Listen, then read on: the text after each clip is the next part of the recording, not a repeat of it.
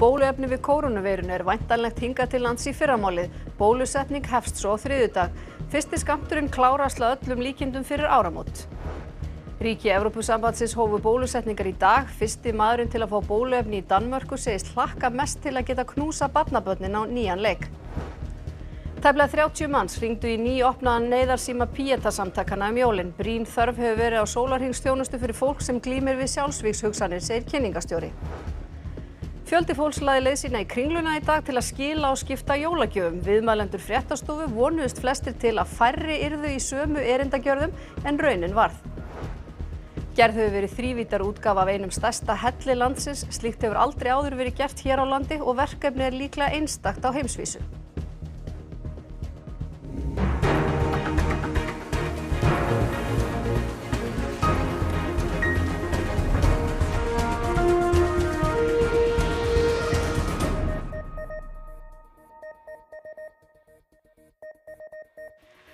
Gott kvöld.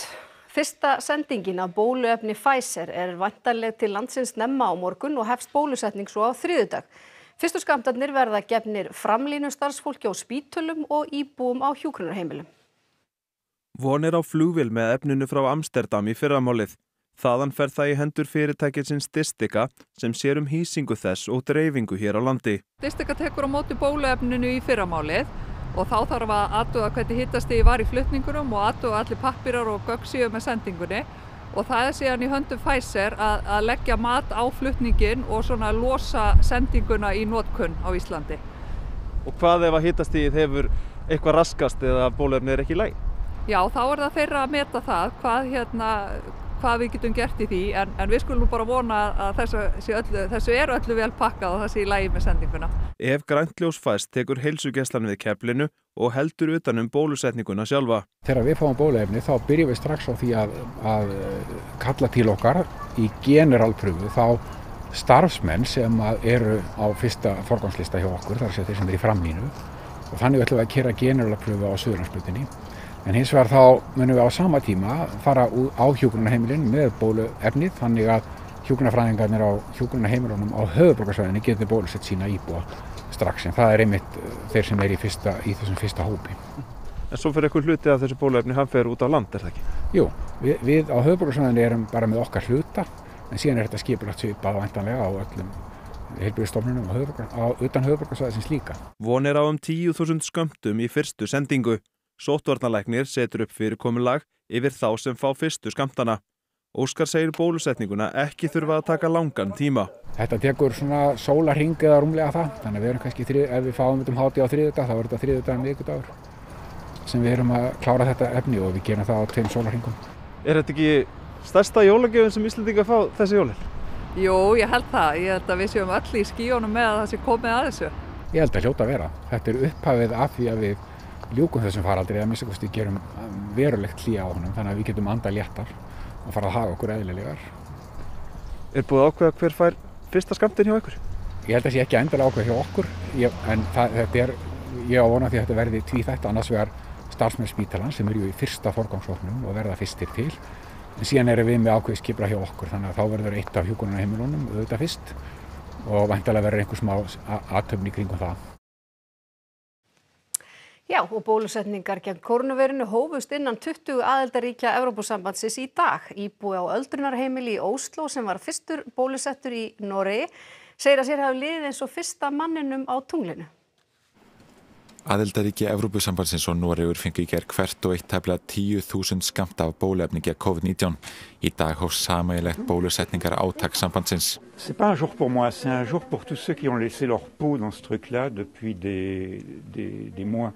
Slóvakía, Ungverjaland og Þýskaland byrjuðu að bólusetja í gær, þvert á vilja Evrópusambandsins. Belgía, Lettland og Luxemburg hefja bólusetningar á morgun, hérlendis stefnt á að byrja á þriðjudaginn, Írar byrja á miðvikudaginn og hollendingar ekki fyrr en 8. janúar. Langflest ríki og hófu hins vegar bólusetningar í dag og settum tíma, þar á meðal Norðurlöndin. Så, då var det klart, kändes det ingenting. Vaccinet är som sagt ett ljus i mörkret. Men det innebär inte att faran är över, utan vi måste fortsätta att följa myndigheternas rekommendationer såsom att hålla avstånd, tvätta händerna, Vi måste hålla i och hålla ut lite till. Einstaklingar á hjúkrunar- og dvalarheimilum og heilbrigðisstarfsfólk í framlínustörfum fengu fyrstu skammtana á Norðurlöndunum. God følelse, egentlig. Næsten som om første gang på avstand gikk på månen. Leif Heiselberg, 79 ára íbúi á hjúkrunarheimili Óðinsvéum, reið á vaði í Danmörku. Det var det. Og du fik det hele med i trøjen. Det hele kom med. Ja, det var godt. Det var godt. Så har vi vaccineret den første. Og heilbrigðisráðherra Danmerkur fylgdist með í beinni útsendingu frá skrifstofu sinni. Men det her er bare jeg har det lidt som om vi har været nede i sådan en skyttegrav. Vi har bare været i krig med den her elendige virus. Nu kommer våbnet, ikke? Leif segir slakka einna mest til að geta knúsa barnabörnin á nýja leik, en til þess að lífið komist aftur í samt horf sé samstaða mikilvæg. Men jeg går jo stadigvæk lidt euforisk over, at de sådan kan blive enige om, at hele Europa det ryger i gang på en gang, ikke? Det er jo ikke så sjovt at blive raske i Danmark, de så lå og døde nede i Italien, vel? Så det er det, jeg synes, der glæder mig mest. Nærri 30 manns hringdu í neyðarsíma Pieta-samtakanna yfir jóladagana 3. Kynningastjóri samtakanna segir hátíðirnar erfiðan tíma fyrir marga. Ljóst sé að brýn þörf sé á þjónustu fyrir þennan hóp allan sólarhringinn, allan ársins hring. Pieta-samtökin sinna forvarnarstarfi gegn sjálfsvígum og sjálfsskaða og styðja við aðstandendur. Í júlí var opnuð sérstök símalína sem fólk getur hringt í allan sólarhringinn en áður hafði aðeins verið hægt að hafa samband á skrifstofutíma. Símtölin urðu strax fleiri en starfsfólk Pieta átti von á og fjölgaði hratt. Heildar símtöl síðustu mánuði hafa verið 500, þar af 200 á mánuði utan hefðbundins opnunatíma. Á aðfangadag, jóladag og annan dag jóla hringdu 29 í neyðarsíman til að fá hjálp við sjálfsvígshugsunum. Í aðdraganda jóla voru þetta mikið til aðstandendur, en svo þegar dró nær jólum þá fór þetta meira að vera einstaklingar að hringja fyrir sig sjálf. Þannig að það var svolítið svona áhugaverð þróun á því. Það voru fleiri símtöl í síman yfir jólin heldur en svona alla jafna í desember. Þannig að það er bara gott að fólk hefur verið að nýta sér þetta, gott að fólk er að hringja og er ekki eitt að berjast við sín vandamál heldur fær sér þá aðstoð sem er í boði. Hjálparsími Rauða krossins 1717 hefur einnig tekið á móti auknum fjölda símtala á þessu ári og hátíðarnar hefur orðið 33% aukning miðað við í fyrra. Fleiri hringja á nóttunni og símtölin eru lengri og alvarlegri en áður. Inga segir brýnt að góð úrræði standi þeim sem glími við erfiðleika til boða allan sólarhringinn, allan ársins hring. Og gríðarlega mikilvægt að halda þessari þjónustu áfram því að þörfin er svo sannarlega til staðar. Og fólk er að nýta sér þetta og þá sérstaklega þau sem eru og hafa verið að koma til okkar skjólstæðingar. Þúsundir hafa þurft að yfirgefa heimili sín í suðurhluta Bretlands helgina vegna óveðurs. 111 flóðaviðvaranir eru í gildi víðs vegar landið. Óveður hefur gengið yfir suðurhluta Bretlands síðustu sólarhringa. Vindhraði hefur mælst alltaf 45 metrar á sekúndu í suðurhluta landsins í dag. Starfsemi almenningssamgangna hefur raskast víða vegna úrhellisrigningar. 1700 heimili eru án rafmagns í Wales og þúsundir íbúa Bedfordshires hefur verið ráðlagt að yfirgefa heimili sín þar sem áin Ús hefur flætt yfir baka sína. I've seen it for over 20 years, I would say. It's amazingly fast as well. So you wouldn't want to fall in, I don't think. We normally walk under the other side of the bridge. There's a fourth tunnel. It's completely underwater. 111 flóðaviðvaranir eru í gildi víða Bretland og geta aðstæður í sumum tilvikum orðið lífshættulegar. It's not exactly been the best year, and it's just another thing to add to 2020 of things that are not good. Íbúar Bedford hafa tekið höndum saman til að reyna að lágmarka tjónið. Everyone rallied round last night from about 6 o'clock all the way through to 3 o'clock this morning. People, local neighbours were digging the trenches, bringing sandbags. Úrhellisrigning lék íbúa portugalsku eyjunnar Madeira einnig grátt á jóladag. Tugum var gert að yfirgefa heimili sín og nokkur hús skemmdust mikið. Só vi hoje, está toda destruída por dentro. Não sobrou nada. Ontem não conseguimos cá chegar, os meus pais conseguiram sair a tempo. Í dag var fyrsti almenni opnunardagur margra verslana frá því fyrir jól en frestur til þess að skila og skipta jólagjöfum í mörgum tilvikum aðeins til áramóta eða fyrstu daga nýs árs. Það var töluvert af fólki í Kringlunni þegar fréttastofa leitar við í dag og flestir í sömu erindagjörðum. Ég að skila og sjá hvort ég fæ eitthvað í staðinn. Það var svo leiðilegt veður að mér datt aldrei í huga að það væri kannski ekki svo mikið að gera í Kringlunni akkurat núna. Fólk væri svona enn að jafna sig. Við vorum nú að vona að það væri bara lítið að gera. Fólk myndi bara hlaupa og skipta og fara svo heim. Má ég spyrja hvaða erindið átt í Kringluna núna? Erindið nú með frúnni bara hérna að skipta inn pakka svona. Á meðan að það svona ekki komið yfir strikið. Þú hingrar á meðan? Já, ég hingra á meðan. Ert þú ánægð með það sem þú fyrst í jólagjöf? Já. Hvað var í uppáhaldi? Svona rafmagnslanga. Rafmagnslanga? Þetta var í almenni. Og ykkur finnst alltaf að standa í röð að bíða eftir skiptum? Já, við bara halda 2 metra á millibili og þá erum við góð heldur bara. Fjöldatakmörkunin breytti náttúrulega mjög miklu. Við megum bara með 100 inn í einu en venjulega væri miklu meira. Samt ennþá, það mjög mikil sala, endalaust flæði. Það bara, Þorláksmessa var alveg stórsprengja. En það sumt sem breytist ekki? Já. Breyttur eitthvað þinni kauphegðun fyrir þessi jól? Nei, sko kannski minn aldur minni í netkaupum. Þannig að ég ekki mikið þar, þannig ég hef þurft að fara í búðir en ég var bara tímalega. Keypti miklu meira á netinu. Maður vill helst ekki þurfa að koma hingað. Neyðistu þess? Í dag, já. En manni líður samt eins og maður eigi ekki að vera þetta, sko. Það pínu þannig. Flugeldamarkaðir björgunarsveitanna verða opnaðir á morgun. Bjarni Rúnarsson, fréttamaður, hjá björgunarsveitinni Ársæli út á Granda í Vesturbæ Reykjavíkur. Það sem verið að gera allt klárt, allt til reiðu? Já, það að nálgast. Þetta það verið að taka upp á kössum og keyra inn bretti og raða í hillurnar. Hann hjá mér, Þorvaldur. Hvernig hefur þessi fjáröflun gengið, hvernig verður hún frábrugðin seinustu árum? Já, hún náttúrulega tekur mið af þeim sóttvarnareglum og nándarreglum sem í þjóðfélaginu í dag og við verðum að bregðast við því og höfum gert það og erum tilbúin að taka á því. Það náttúrulega engar áramótabrennur í ár.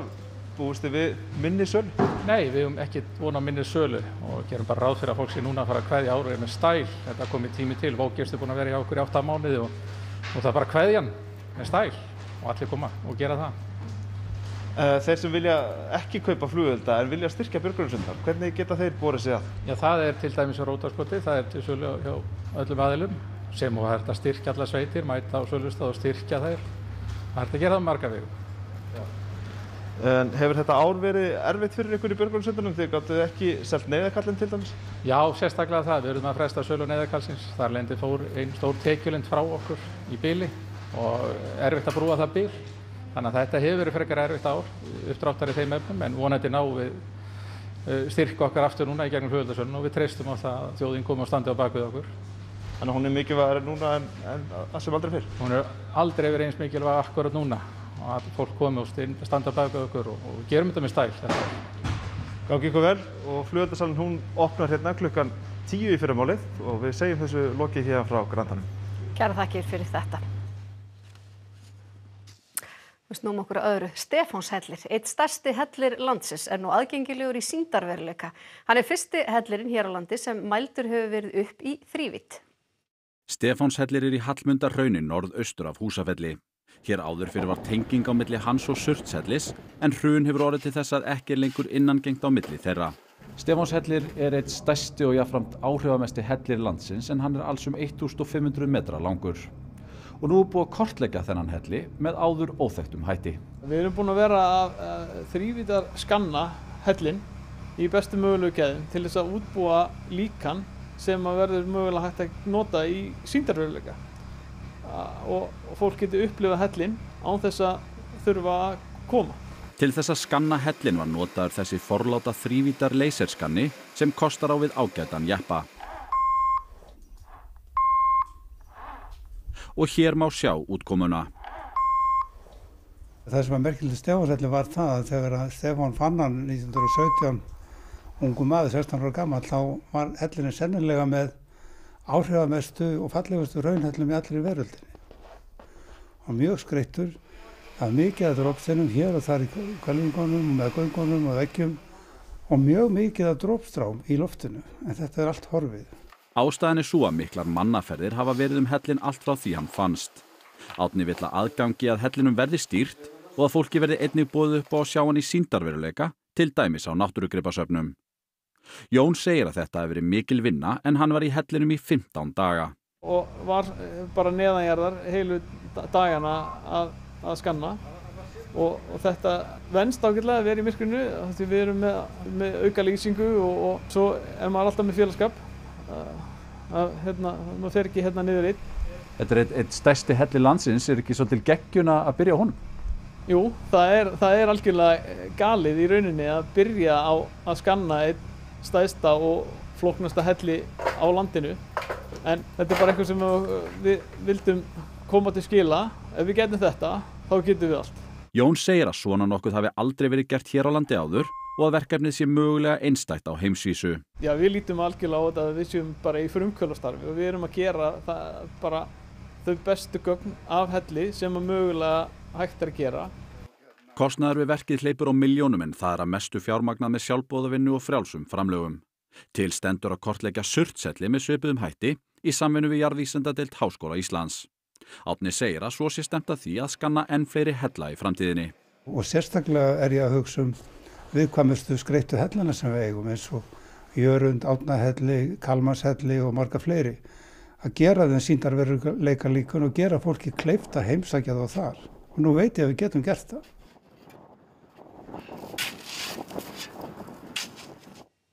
Hópur sjálfboðaliða í Mývatnssveit hefur nýtt tímann í faraldrinum og varið mörg hundruð klukkustundum í að laga skíðaliftuna í sveitinni. Liftan sem var sett upp fyrir 2 áratugum hefur lítið verið notuð síðustu ár og lá hún undir skemmdum.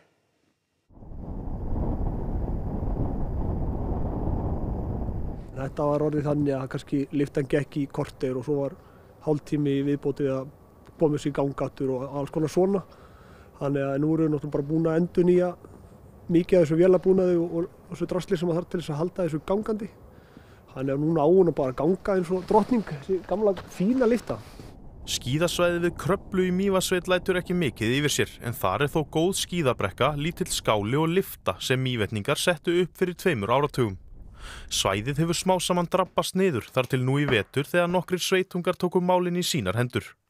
Og menn eru bara búin að vera myrkran á milli í misstórum hópum og hangandi upp í möstrum í brjáluðu veðri að brasa allt í sjálfboðavinnu og við fengum samt sem áður styrk frá Landsvirkjun, það er svona samfélagsstyrkur hans við sóttum fengum þar smáira og annars er þetta allt bara meira og minna unnið af foreldrum og velunurum. Þetta hefur verið svona síðan í mann eftir mér að samtakamátturinn í þessu samfélagi er rosalegur. Og það er einhvern veginn þegar einhver fær einhverja flugu í höfuðið eins og þetta sem er risastórt verkefni og er unni glórulaust að þá menn bara tilbúnir. Stefán segir að viðgerðin hafi gengið vonum framar og nú sé bara beðið eftir grænu ljósi frá sóttvarnaryfirvöldum til að opna skíðasvæðið. Reiknar þú með að standa á vaktina hérna í vetur? Já, ég var hérna með kaffibollan í hægri og kíki, ég reikna með því. Það verði eitthvað chill bara. Og kannski rennum að sér einu og eina ferð sko. Þó að lítið sé hægt að ferðast á tímum heimsfaraldurs er hægt að upplifa tilfinninguna sem því fylgir. Það finnst í það minnsta fólki sem hefur þegið boð sýndarflugferð en miðaldra norðmaður býður upp á hana í eldhúsinu heima hjá sér. Sånn, badedrakt har jeg og håndklær, da trenger jeg ikke noe mer. Að sitja kyrr á sama stað en samt að vera að ferðast hvað Jónas Hallgrímsson fyrir margt löngu. Og sennilega er ekki hægt að komast nær því en í eldhúsinu hjá Gunnari Húnsgård í Sandefjord í Noregi sem býður upp á sýndarflugferðir. Hann saknaði þess sjálfur að ferðast og þaðan kom hugmyndin. Og nú rekur hann líklega eina flugfélagið í heiminum sem skilar hagnaði. Ja, den så grei ut. Riktig god tur. Ferðinni er heitið á kunnuglegar slóðir. Har du vært på Island før? Nei, jeg har ikke det. Nei. Så det skal bli gøy. Datteren min hadde jo med seg en jenting nå til Ibiza. Det har vært vinklubber, fotballturer, golf. Farangurinn er svo settur á öruggan stað fyrir ofan eldavélina og síðan haldið af stað. Er du klar? Tilfinningin er greinilega býsna raunveruleg fyrir suma. Det jo reelle litt som flynerver da. Det litt, det følelsen her. Jeg har sjekket hver i går, tenkte jeg bare, det her kan bli faktisk litt mye. Ja, Ja, hjertelig velkommen ombord. Det fra cockpit. Jeg vil også ta en liten sjekk på sikkerhetsbeltene, at det godt på, at dere retter opp stolryggen. Og eins og í öðrum flugferðum boðið upp á drykki. Og þá eru meira að segja alvöru lendingaljós. En þó að áfangastaðurinn sé svo sami og brottfararstaðurinn, fær fólk skemmtun úr þessu flugi. Jeg var på et foredrag med Arne Næss en gang, senior, og han sa det at man må aldri slutte å leke selv om man blir både voksen og gammel. Og det veldig sant, altså. Skemmtileg norsk framtaksemi. Og þá að veðri, það dregur smá saman úr vindi næsta sólarhringinn og munu veðurviðvaranir falla úr gildi hver á fætur annarri í kvöld og í nótt. Á morgun verður lengst af hvöss norðanátt suðaustan til á landinu og hviðótt en annars verður vindur hægari. Kalt heimskautaloft verður með norðanáttinni og frystir allt land og það mun ganga á með éljum. Á norður- og austurlandi en bjart veður sunnan og vestanlands. Hrafn Guðmundsson fer yfir veðurhorfurnar á eftir íþróttum og það Einar Örn Jónsson sem sér þær í kvöld. Liverpool með 3 stiga forskot í ensku úrvalsdeildinni í fótbolta, þrátt fyrir að mistiga sig á heimavelli í dag. Gylfi Þór Sigurðsson var hetja Everton í gærkvöldi. Íslensku landsliðsmennirnir í körfubolta í spænsku deildinni voru í eldlínunni í dag og Rússland verður svo gott sem ósýnilegt á HM í handbolta í janúar. Fáni landsins sést hvergi og þjóðsöngur Rússlands verður ekki leikinn fyrir leiki. Þá ætlum við að fara yfir það sem var helst í þessum fréttatíma. Bóluefni við kórónuveirunni væntanlegt hingað til lands í fyrramálið. Bólusetning hefst svo á þriðjudag. Fyrsti skammturinn klárast að öllum líkindum fyrir áramót. Ríki Evrópusambandsins hófu bólusetningar í dag. Fyrsti maðurinn til að fá bóluefni í Danmörku segist hlakka mest til að geta knúsa barnabörnin á nýjan leik. Tæplega 30 manns hringdu í nýopnaða neyðarsíma Píeta-samtakanna jólin. Brýn þörf hefur verið á sólarhringsþjónustu fyrir fólk sem glímir við sjálfsvígshugsanir, segir kynningarstjóri. Fjöldi fólks lagði leið sína í Kringluna í dag til að skila og skipta jólagjöfum. Viðmælendur fréttastofu vonuðust flestir til að færri yrðu í sömu erindagjörðum en raunin varð. Og gerð hefur verið þrívítar í útgáfa af einum stærsta helli landsins. Slíkt hefur aldrei áður verið gert hér á landi og verkefni líklega einstakt á heimsvísu. Næsti fréttatími verður í útvarpi eins og venjulega klukkan 10 og vefurinn RÚV.is uppfærður allan sólarhringinn en sjónvarpsfréttir verða ekki fleiri í dag. Minnum á RÚV appið. Takk fyrir samfylgdina helgina og hafið það gott.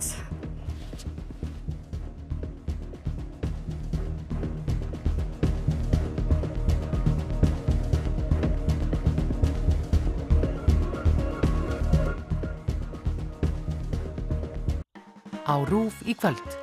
Jólalandinn, það komið að hinum árvissa jólaþætti. Allt hægt. Þriðji póllinn ný íslensk heimildamynd. Hún ferðasaga en líka hreinskilin